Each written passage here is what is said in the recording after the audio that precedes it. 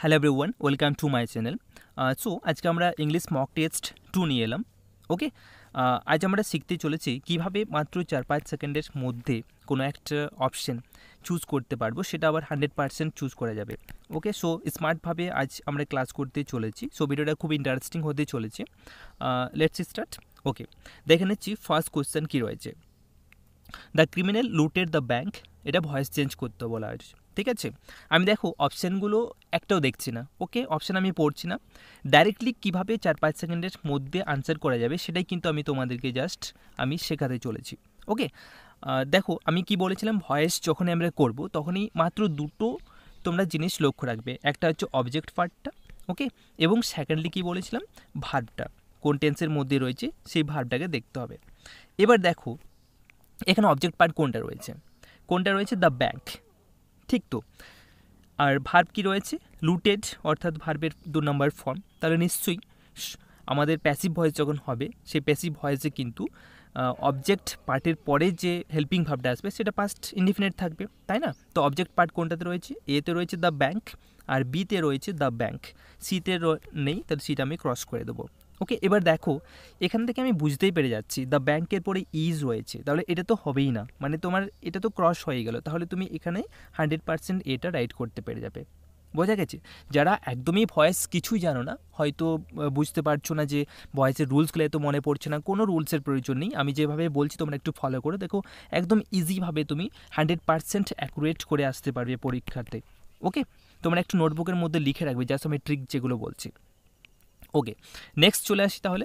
Second question কি দিয়েছি, doctor Bose is dash university professor. এখানে আর্টিকেল দিয়ে শূন্যস্থান পূরণ করতে বলা রয়েছে। ওকে, তুমি একটু দেখো কি হতে পারে এটা।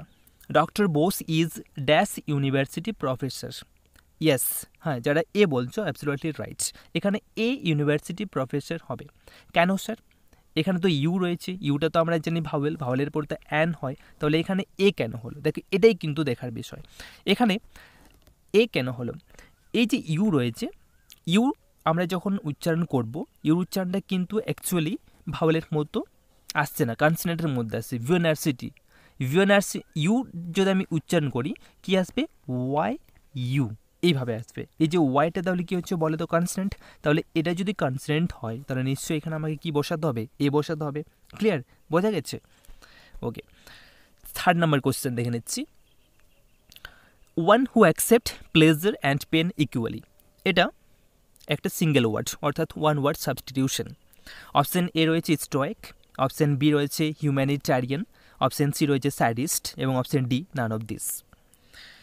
ওকে, তোমরা একটু কমেন্ট করো এটার আনসার কী হতে পারে। One who accept pleasure and pain equally, একজন যিনি প্লেজার মানে কি আনন্দ, এবং পেন মানে হচ্ছে ব্যথা, মানে আনন্দ ব্যথা হাসি খুশি মানে সমানভাবে আর কি সে অ্যাকসেপ্ট করতে পারে, তাকে এক কথায় কী বলে? তাকে এক কথায় বলা হয়, option A will be the correct. ওকে, স্টয়েক বলা হয়। আচ্ছা, পাশাপাশি এগুলো তোমরা একটু মনে রাখবে, নোটবুকের মধ্যে লিখে নেবে। আমি মানেগুলো একটু বলে দিচ্ছি। হিউম্যানিটারিয়ান মানে হচ্ছে মানবিক, ঠিক। আমি একটু লিখে দিচ্ছি, এগুলো তোমরা নোটবুকের মধ্যে লিখে রাখো, মোস্ট ইম্পর্টেন্ট রয়েছে সব অপশানগুলোই কিন্তু। এবং স্যাডিস্ট মানে হচ্ছে ধর্ষকামী। ওকে, স্যাডিস্ট মানে ধর্ষকামী। এইভাবে তোমরা প্র্যাকটিস করো বাড়িতে, দেখো ইংলিশটার তোমাদের স্কোর আনা কিন্তু একদমই ইজি হয়ে যাবে। ওকে, ফোর্থ নাম্বার কোশ্চেন দেখে নিচ্ছি কী রয়েছে। My pen has been broken, এটাও ভয়েস চেঞ্জ রয়েছে। দেখো এখানেও কিন্তু আমি অপশানগুলো তো সব পড়ছি না, কারণ অপশান সব পড়তে গেলে অনেক সময় লেগে যাবে। কীভাবে স্মার্টভাবে তুমি 100% অ্যাকুরেট করতে পারবে, অপশান চুজ করতে পারবে, সেটা আবার 4 থেকে 5 সেকেন্ডের মধ্যে, এটাই কিন্তু আমি তোমাকে শেখাতে চলেছি। ওকে, দেখো my pen has been broken, এখানে কী হচ্ছে, সামওয়ান দিয়ে কিন্তু সবগুলোই রয়েছে। এবার আমাকে জানতে হবে যে সামওয়ান দিয়ে কিন্তু অ্যাক্টিভ ভয়েস হয়, এগুলো তোমরা একটু নোট করে নেবে, ঠিক আছে? সামওয়ান দিয়ে যখন আমরা কোনো সেন্টেন্সকে নিয়ে আসি তখন সেটা কি থাকে, অ্যাক্টিভ ভয়েসে থাকে। ওকে, তাহলে নিশ্চয়ই উপরেরটা প্যাসিভ ভয়েস রয়েছে। প্যাসিভ ভয়েস এবং কোন টেন্সের বলো তো, এখানে যেহেতু হ্যাজ বিন রয়েছে মানে প্রেজেন্ট পারফেক্ট টেন্স, এই ছোট্ট ছোটো জিনিসগুলো একটু মনে রাখবে যে BEEN বিন যেটা হেল্পিং ভার্বটা রয়েছে সেটা কিন্তু পারফেক্ট টেন্সের জন্য রয়েছে, ঠিক। তাহলে এখানে নিশ্চয়ই বুঝতে পারা যাচ্ছে যে আমার অ্যাক্টিভ ভয়েসটাও কিন্তু প্রেজেন্ট পারফেক্ট টেন্সও হবে। আচ্ছা দেখো কোন অপশনে রয়েছে present perfect tense, have been বা হ্যাজ বিন কোথায় রয়েছে, দেখো এখানে কিন্তু একটা হ্যাভ বিন রয়েছে আর কোথাও নেই, রয়েছে কি, তাহলে বিয়েরটা কিন্তু 100% রাইট হবে। হবে কি? নো, হবে না। কেন? দেখো এখানে সামওয়ানের পরে এখানেও কিন্তু হ্যাজ রয়েছে এবং এটা ব্রোকেন রয়েছে, কিন্তু আমি কি বললাম যে সামওয়ান দিয়ে কিন্তু অ্যাক্টিভ ভয়েস হবে, এখানে হ্যাজ বিনটা তো আর থাকবে না, কারণ হ্যাজ বিনটা উপরেই থাকবে, যেহেতু ওটা প্যাসিভ ভয়েস ছিল, এটা তো আর প্যাসিভ ভয়েস আমি করছি না, আমাকে অ্যাক্টিভ ভয়েস করতে হবে। তো অ্যাক্টিভ ভয়েস কিন্তু বিন ইউজ করা হয় না। বোঝা গেছে কি বললাম? অ্যাক্টিভ ভয়েসে শুধুমাত্র হ্যাজ হ্যাভের পরে ভার্বের 3 নম্বর ফর্ম আসবে। তো এখানে দেখো ভার্বের 3 নম্বর ফর্ম রয়েছে হ্যাজ হ্যাভের পরে কিন্তু অপশন সি, তাহলে এখানে absolutely C will be the correct. বোঝা গেছে কি বললাম? আবার আমি একটু বুঝিয়ে বলছি। দেখো সামওয়ান দিয়ে যখন আমরা কোনো অ্যাক্টিভ ভয়েস করব, সামওয়ানটা কিন্তু সাবজেক্ট হিসেবে এখানে ইউজ হবে। ঠিক বোঝা গেছে? সামওয়ান অ্যাক্টিভ ভয়েসের সাবজেক্ট হিসেবে ইউজ হয়, এখানে সাবজেক্টটা উল্লেখ থাকে না। যখন আমরা সামওয়ান কখন করব, এটাই তো কোশ্চেন আসতে পারে যে সামওয়ান কখন করব, যখন প্যাসিভ ভয়েসে আমাদের সাবজেক্টটা উল্লেখ থাকে না, তখন কিন্তু সামওয়ান আমি অ্যাক্টিভ ভয়েসের সাবজেক্ট হিসেবে করতে পারি। বোঝা গেছে? এবং সবসময় মনে রাখবে যে সামওয়ানটা সাবজেক্ট, তারপরে এখানে যদি প্রেজেন্ট পারফেক্ট টেন্স তাহলে হ্যাভ হ্যাজ হবে, তারপরে ভার্বের 3 নম্বর ফর্ম হবে। বোঝা গেছে? এটা দেখো আমি রাইট কেন বললাম না, কারণ সামওয়ানের পরে হ্যাভ রয়েছে। কেন? কারণ সামওয়ানটা সিঙ্গুলার, ওই জন্য এখানে হ্যাজটাই কিন্তু রাইট হবে। That's why C will be the correct. Okay, next question চলে আসি। 5th নাম্বার কোয়েশ্চেন কি রয়েছে? The work was completed dash sunset. এখানে আবারও একটা আর্টিকেল দিয়ে ফিল আপ করতে হবে। অপশন এ রয়েছে ফর, অপশন বি রয়েছে অ্যাট, অপশন সি রয়েছে ইন এবং option D none of this. The work was completed dash sunset. Yes yes, হ্যাঁ, কোন অপশানটা রাইট হবে? এটা 5th নাম্বারে বি হবে। Yes, obviously right answer at. এখানে অ্যাট সানসেট হবে। কেন?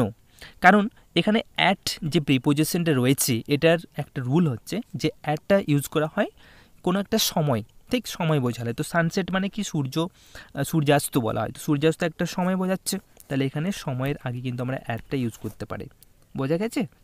ওকে, নেক্সট ইনফর্ম। ইনফর্ম এখানে তোমাকে সিনোনিম বসাতে হবে। ওকে, ইনফর্মের সিনোনিম কি হবে সেটা লিখতে হবে। অপশন এ রয়েছে নার্ভাস, অপশন বি রয়েছে টিমিড, অপশন সি রয়েছে উইক এবং ডি নান অফ দিস। ওকে, তুমি একটু দেখে নাও যে কোন অপশানটা এখানে রাইট হতে পারে। দেখো আমি এখানে যতগুলোই তোমাদের কোশ্চেন্স নিয়ে এসেছি, মোস্ট ইম্পর্টেন্ট কোশ্চেন্স, এগুলো তোমরা বাড়িতে প্র্যাকটিস করো। এই ধরনের কোশ্চেন্সই তোমাদের দিয়ে থাকবে, ঠিক, কোনো টেনশন নেওয়ার চিন্তা নেই। আচ্ছা, ইনফর্ম। ইনফর্ম মানে কি বলো তো? ইনফার্ম মানে হচ্ছে 6 নাম্বার, এটার অপশন হবে সি, অর্থাৎ উইক মানে দুর্বল। ঠিক, ইনফার্ম মানে হচ্ছে উইক, তাহলে এখানে নিশ্চয়ই সিটা রাইট হবে। পাশাপাশি নার্ভাস যেটা রয়েছে, নার্ভাস মানে তো বুঝতেই পারছো। টিমিড, টিমিড মানে কি? ভীতু। ওকে, নেক্সট কোয়েশ্চেন দেখি কি রয়েছে। Choose the correctly spelled word, most important. এখান থেকে তোমাদের একটা বা দুটো কোয়েশ্চেন্স কিন্তু আসবে। ঠিক আছে, choose the correctly spelled word. Message, দেখো প্রোনাউন্সিয়েশন শব্দ কী হবে? প্রোনাউন্সিয়েশন আমি দেখছি না, এখানে তোমাকে দেখতে হবে যে কীভাবে আমি সহজে এটা 100%। দেখো এখানে যখনই কারেক্টলি স্পেলড ওয়ার্ড মেসেজ তুমি যখনই পেয়ে যাবে, তখনই তুমি একটা সিম্পল মনে রাখবে যে মেসেজ ওয়ার্ডটাতে কিন্তু দুটো এস থাকে, ব্যাস এই দুটো যদি মনে রাখো, এইটা যে দুটো এস থাকে এটাতেই তোমার হয়ে গেছে। 1 নাম্বার তুমি এখানে পেয়ে গেছো ধরে নাও। ঠিক, এখান থেকে কিন্তু তোমাদের কনফিউশন করবে, হয়তো কোনো একটাতে দুটো এস থাকবে, কোনোটাতে একটা এস দেওয়া থাকবে এখানেই। তো দেখো এটাতে দুটো এস রয়েছে, তাহলে নিশ্চয়ই এটা কিন্তু 100% রাইট হয়ে যাবে, আর কিচ্ছু দেখার প্রয়োজন নেই। দেখো এখন তোমাকে স্মার্টভাবে কিন্তু স্টাডি করতে হবে, কারণ এখন তোমার হাতে একদমই কম সময়ের মধ্যে কীভাবে 100%ভাবে অপশানগুলোকে রাইট করা যায় সেটাই কিন্তু তোমাকে শিখতে হবে। ওকে, বোঝা গেছে? ওকে, নেক্সট চলে আসি 8th number question. He dash R trophy. এখানে ফ্রেজাল ভার্ব দিয়ে শূন্যস্থান পূরণ করতে বলা রয়েছে। অপশন এ রয়েছে আস্ক ফর, অপশন বি রয়েছে বোর অ্যাওয়ে, অপশন সি রয়েছে বিয়ার ডাউন এবং option D none of this.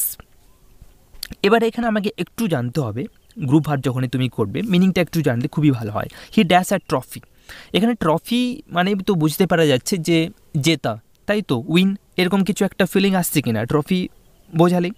তাহলে এখানে নিশ্চয় বুঝতে পারা যাচ্ছে যে অপশন বি বিয়ার অ্যাওয়ে মানে হচ্ছে উইন। ওকে, তাহলে হি বোর অ্যাওয়ে আর ট্রফি, ব্যাস এটা রাইট হয়ে যাবে।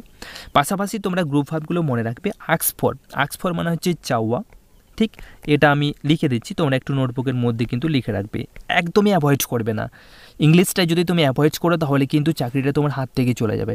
সো একটু মন দিয়ে কিন্তু তোমরা প্র্যাকটিস করো, আমি যেভাবে বলছি ফলো করো এই ট্রিক্সগুলো, তাহলে সহজেই কিন্তু তুমি ইংলিশটাকে এই 2 মাসের মধ্যে আয়ত্ত করে নিতে পারবে এবং ভালো স্কোর নিয়ে আসতে পারবে।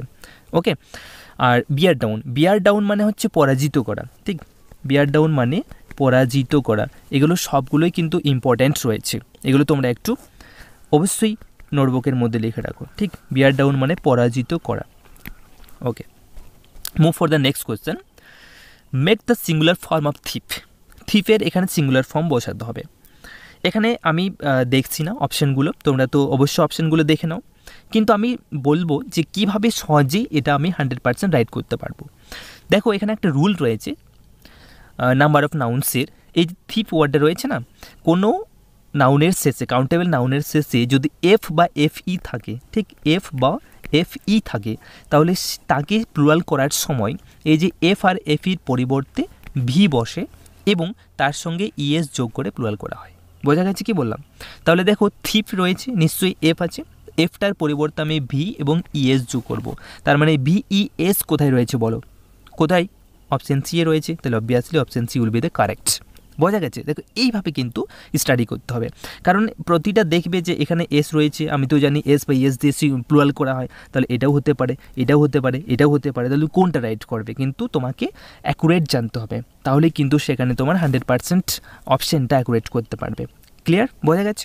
ওকে, move for the next question. 10th number question কী রয়েছে? অ্যাপ।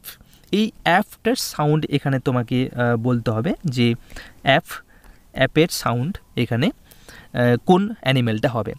সরি, অ্যাপ মানে কি বানর যে সাউন্ডটা সেটাকে কি বলে? গিবার বলে না গ্রোল বলে না কু বলে?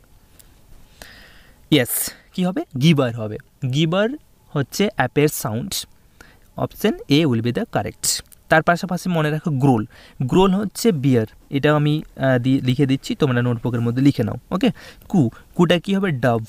ডাব যে পাখি রয়েছে, ঘুঘু পাখি, তার যে সাউন্ড তাকে বলা হয় কু। এগুলো কিন্তু দেয়, ঠিক। এই ধরনের কোশ্চেন্স আমি নিয়ে এসেছি যাতে তোমাদের একটু আইডিয়া হয় যে কোন ধরনের কোশ্চেন্সগুলো আমরা প্র্যাকটিস করব। ওকে, নেক্সট, অল অ্যাট সি, এটা একটা ইডিয়াম রয়েছে। অল অ্যাট সি মানে কি? অপশান এ রয়েছে সামথিং আউটস্ট্যান্ডিং, না option B state of confusion, না অপশান সি রয়েছে ফরগিভ অল, না নান অফ দিস, না কোনোটা হতে পারে না। ওকে, তুমি একটু কমেন্ট করে জানাও দেখি এটা কোন অপশান রাইট হতে পারে। 11 নাম্বার, ইয়েস বি হবে। হ্যাঁ, যারা বি বলেছে absolutely right. State of confusion অর্থাৎ হতভম্ব হয়ে যাওয়া, এটাকে বলা হয় অল এট সি, ঠিক। ওকে, নেক্সট কোয়েশ্চেন তাহলে দেখে নিচ্ছি। 12 নাম্বার কোয়েশ্চেন কি রয়েছে? ন্যারেশন। আচ্ছা দেখো, ন্যারেশন মোস্ট ইন্টারেস্টিং। আমি কীভাবে সহজে আমি বলছি, দেখো ভয়েস, ন্যারেশন, ডিগ্রি, তোমার যাই টপিক থাক না কেন গ্রামারে, কীভাবে তুমি 4-5 সেকেন্ডের মধ্যে আনসার করতে পারবে সেটা কিন্তু আমি এই প্রতিটি মক টেস্টের মাধ্যমে কিন্তু এইভাবে আমি স্টাডি তোমাকে করিয়ে যাব, ঠিক। তাহলে তোমার কোনো কনফিউশন আসবে না এবং এই কম সময়ের মধ্যে সহজেই তুমি 100% রাইট করে আসতে পারবে, এটা আমি আশা রাখছি, ঠিক। দেখো এটা কীভাবে আমি অপশানটা চুজ করতে পারি। দেখো, the officer said I am very busy now, এটা রয়েছে ন্যারেশনের মধ্যে তুমি মোস্টলি দুটো পার্ট দেখবে, এই যে রিপোর্টিং ভার্ব কোন টেন্সে রয়েছে এবং রিপোর্টেড স্পিচটা, এটাও অবশ্যই টেন্সটা দেখতে হবে এবং কোন সেন্টেন্সে রয়েছে। এটা রয়েছে কোন? V2 অর্থাৎ পাস্ট ইনডিফিনিট টেন্স রয়েছে, তাহলে পরের যে আমার সেন্টেন্সটা রয়েছে নিশ্চয়ই আমাকে পাস্ট ইনডিফিনিট টেন্সেই করতে হবে। কোনটা করতে হবে? এখানে ভার্ব যেটা রয়েছে আই এম, অর্থাৎ এই যে ভার্বটা, এই ভার্বটাকে আমাকে পাস্ট ইনডিফিনিট করতে হবে। ক্লিয়ার? বোঝা গেছে? কেন? কারণ আমি যেহেতু শুরুতেই পাস্ট ইনডিফিনিট শুরু করছি, তাহলে তো আমার পরের যে সেন্টেন্সটা সেটা তো পাস্ট লিখতে হবে, কমপ্লিট করতে হবে, ব্যাস, আর কিচ্ছু দেখতে হবে না। এবার দেখো, দ্য অফিসার সেড, এটাতেও রয়েছে, এটাতেও রয়েছে, এটাতেও রয়েছে, এই পর্যন্ত সবগুলোই কিন্তু দিতে পারে, এরকম দিতেও পারে, কিন্তু আমাকে দেখতে হবে যে পরের যে আই রয়েছে, আইটা হি হয়ে যাবে ইনডাকটিভ স্পিচে, এগুলো আমি ন্যারেশনে সব বলে দেবো। হি এর পরে এখানে রয়েছে ওয়াজ, হি এর পরে রয়েছে ইজ, এটা প্রেজেন্ট ইনডিফিনিট মানে এটা তো হবেই না, আর এখানে কিন্তু হি এর পরে একটা ওয়াজ রয়েছে।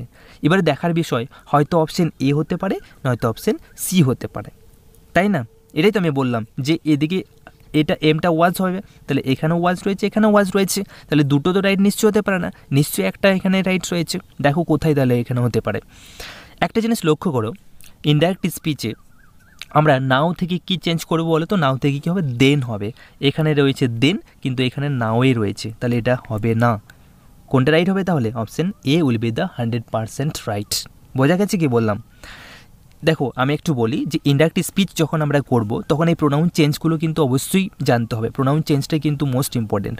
আই যেটা আছে, আই থেকে এখানে কি হয়ে গেছে? হি হয়ে যায়। এগুলো আমি ন্যারেশনে তোমাদের একটু আলোচনা করে দেবো একদম সিম্পলভাবে, যেগুলো তোমাদের মোস্ট ইম্পর্টেন্ট সেই জায়গাটাই কিন্তু আমি একটু ডিসকাশন করে দেবো। নাও থেকে কি হয়? দেন হয়। এগুলো অনেক সময় তোমাদের দিয়ে দিতে পারে, রং দিয়ে দিতে পারে। শুধু এটা ভাবো না যে আমার সেড আছে, দ্যাট আছে, তারপরে হি এর পরে ওয়াজ হলেই কিন্তু এটা আমার রাইট হয়ে যাবে। এখানেও তো হি এর পরে ওয়াজ আছে, তাহলে এটা কি তুমি রাইট করতে? এটা রাইট হতো না। তাহলে আমাকে প্রোনাউন চেঞ্জগুলোও কিন্তু জানতে হবে। ওকে, বোঝা গেছে? ওকে, next, murder of a brother, অর্থাৎ ভাইকে হত্যা করা। একে এক কথায় কী বলে? অপশন এ রয়েছে রেজিসাইড, অপশন বি রয়েছে হোমিসাইড, অপশন সি রয়েছে ফ্র্যাট্রিসাইড, আর none of this. Most important, এটা কমেন্টস করো। এটা যদি তুমি জানো তাহলে অবশ্যই আমি বুঝতে পারবো যে তোমার ইংরেজিটা অনেকটা তোমার আয়ত্ত হয়ে গেছে। 13 নম্বরে কী আনসার হবে? ইয়েস, হ্যাঁ C, yes see right answer হবে। ফ্র্যাট্রিসাইড, ফ্র্যাট্রিসাইড মানে হচ্ছে মার্ডার অফ আ ব্রাদার। রেজিসাইড, এগুলো একটু মনে রাখো, মোস্ট ইম্পর্টেন্ট আমি ওয়ার্ড এখানে দিয়েছি। রেজিসাইড হচ্ছে রাজহত্যা, আর হোমিসাইড মানে হচ্ছে নরহত্যা। ঠিক, রেজিসাইড এটাকে বলা হয় রাজহত্যা, এগুলো তোমরা একটু লিখে নাও। ঠিক, আর এখানে কোনটা বললাম? হোমিসাইড। হোমিসাইড মানে হচ্ছে নরহত্যা। ঠিক, মানুষকে যে হত্যা করে তাকে বলা হয় হোমিসাইড। ওকে, ঠিক আছে। নেক্সট কোশ্চেন তাহলে চলে আসি। Two bell the cat, two bell the cat অর্থাৎ এটা একটা idiom. Two bell the cat মানে কি মিনিং করতে চাইছে, কি বোঝাতে চাইছে? ফেসিং এনিমি, নাকি অপশন বি রয়েছে টু ফেস দ্য রিস্ক, না অপশন সি রয়েছে মেক ফ্রেন্ডশিপ। ওকে, এটা কমেন্টস করো কোন অপশানটা রাইট হতে পারে। Two bell the cat most important রয়েছে, কিন্তু দেখো প্রতিটি কোশ্চেন্স ইম্পর্টেন্ট রয়েছে, তোমরা নিঃসন্দেহে প্র্যাকটিস করে যাও। আমি যেভাবে বলছি ফলো করো, আমার রুলসগুলো দেখো, তোমরা ইংরেজিতে কিন্তু একদমই ইজি হয়ে যাবে। স্কোর আনা তোমাদের একদম ইজি হয়ে যাবে। আর ইংরেজিতে যদি তুমি স্কোর নিয়ে আসতে পেরেছো তাহলে তুমি ধরো যে চাকরিটা তোমার হাতের মধ্যে। ঠিক, এটা কিন্তু মনে রাখবে। আমি প্র্যাকটিসের মক টেস্টগুলো যতগুলো নিয়ে আসবো, প্রতিদিন মক টেস্ট দেবো আমি তোমাদের জন্য। মক টেস্টগুলো তোমরা একটু ফলো করো, রুলগুলো বাড়িতে লিখে রাখো, এবং তোমরা এইভাবে প্র্যাকটিস করতে থাকো। আর কিচ্ছু দেখার প্রয়োজন হবে না। তোমরা একটু কমেন্ট করে জানাবে, তোমাদের যেটাই দরকার হবে সেরকম কমেন্ট করো, আমি সেইভাবে কিন্তু তোমাদের জন্য দিয়ে দেবো। ঠিক, তোমাদের যেটা প্রয়োজন হবে।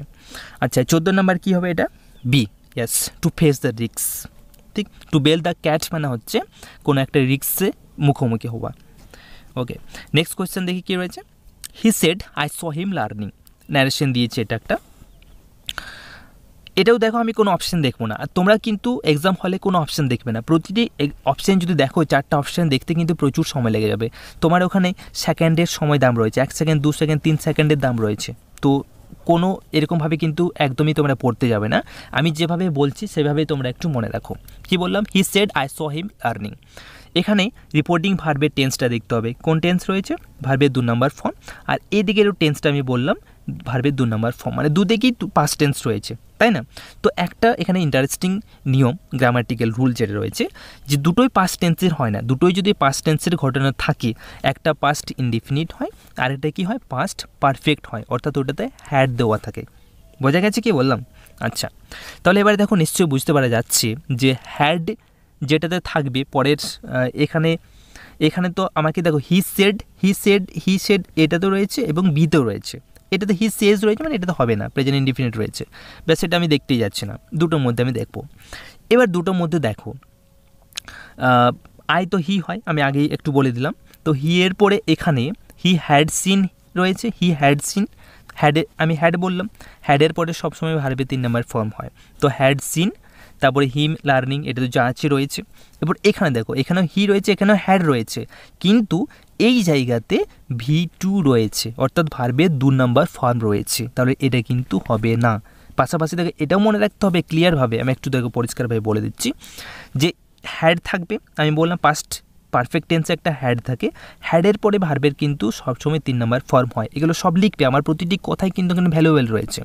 এখানে দেখো হ্যাডের পরে V2 রয়েছে, তাহলে এটা ভুল, এটা হবে না, তাহলে নিশ্চয়ই এ উইল বি দ্য কারেক্ট। বোঝা গেছে? দেখো এইভাবে কিন্তু তোমরাকে প্র্যাকটিস করতে হবে।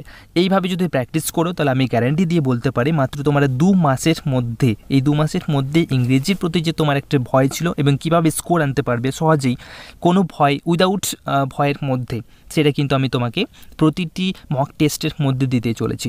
সো আমি তোমাকে রিকোয়েস্ট করবো প্রতিটি মক টেস্ট তুমি ফলো করো, দেখো তোমার ইংরেজির প্রতি যে একটা ভয়, সে ভয়টা চলে যাবে এবং স্কোরটা 100% তুমি গেন করতে পারবে। ওকে, সো আজ এই পর্যন্তই, দেখা হচ্ছে নেক্সট ভিডিওতে। বাই।